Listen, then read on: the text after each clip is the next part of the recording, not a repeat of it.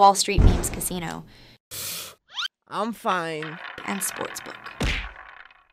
This is Joe Pugh for IFLTV. We are here in Burnham ahead of the Magnificent 7 Rides Again card. Delighted to be joined by Mr. Sol Dacres. Not on this card anymore, but here to support Joe. Yeah, support Joe, watch the fight and watch all the fights on the card. Obviously, hometown, big show.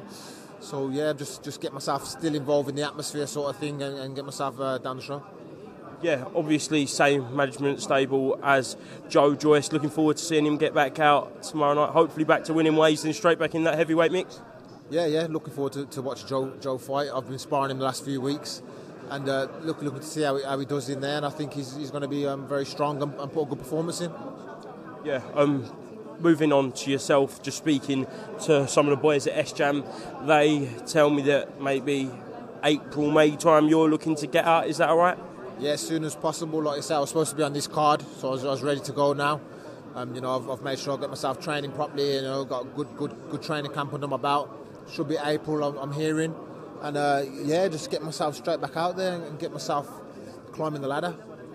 Has it been frustrating for you the past kind of 4 or 5 months since the first Magnificent 7, your first fight with Queensbury? Because I know for so long, I remember talking to you in Birmingham, you just want the big fights, and they haven't come yet. Yeah, exactly that. But I've just got to keep my head down. Hopefully, from what I'm hearing, this year we should have those things on the radar. As long as we can get the opponents in the ring, which is what we're looking for, and get myself into that British title mix very soon. Yeah, British title is obviously being contested by Fabio Wardley and Fraser Clark. That's going down in 2 weeks. So the winner of that one, you're going to be calling out? Yeah, I want the winner of that one. That's already the plan. So that's the plan. I want to get in there anyway. I wanted Wardley anyway. I was there in Saudi when Wardley beat Adeleye. I wanted Wardley then, and now he's gone for Fraser Clark. I want the winner of that one as well. I want the British title at the end of the day. Have you got a preference who wins that fight? No, not at all. No preference really. I want the title. I want the winner. You know what I mean? I want to just beat whoever's better. My preference is whoever's better and wins. That's who I want.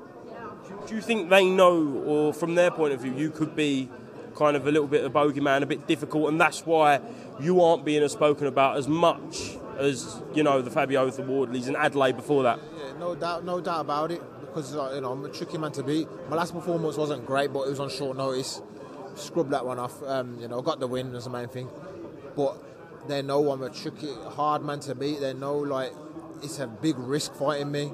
But at the end of the day, it's boxing. You got to fight these guys, and I want to take over and put myself in the position that they're getting themselves in. I want to show that I'm the best. I'm the best here in Britain. I should be the British champion. Put me where I should be. If the winner isn't an option for that fight, and they move on to maybe like a world title ranked fight or something along those lines, would you look down the potential Adeleye route? I know that was rumoured for earlier on in the year, maybe even for this card. I mean, it was supposed to be for this card versus Adeleye, and we was all ready for that. And from what I'm hearing, his side wasn't ready. Now I'm hearing it. Hopefully, it should be Adeleye in April. So that's the fight we're looking for next is Adeleye. So I'm hoping that this fight gets made because I'm ready to go. We can 2 dates. The dates are right there. It's in his hands, in his team's hands. Want it or not, let's go. Is there any kind of problems, beef between you and David Adeleye? I don't know the guy. I don't really think about these guys in boxing outside of boxing. I'm not really bothered about them. You know what I mean? But let's get the fight made. It's just a fight that makes sense. Do you want to show that you can get back in some sort of mix, or do you want to just take your loss and fight for your journeyman and build your confidence? And for me, just get myself back up the ladder, put myself above these guys, and get myself titles. Are you confident Adeleye takes that fight? No, I'm not. I'm not because it was here for this weekend and it weren't taken. So, and I'm not. What I'm hearing is a bit iffy. You know what I mean? But I'm hoping that he does, because it's a good fight. And it's something that it's going to help me propel my career, and it's something that you can both get up for. I know you're at 2 different stages of your career, but at the end of last year, I spoke to Moses Itauma, and he kind of had some choice words about yourself. He was calling you trash and separated yourself from the likes of the other British heavyweights we've already spoken about. Feelings towards that?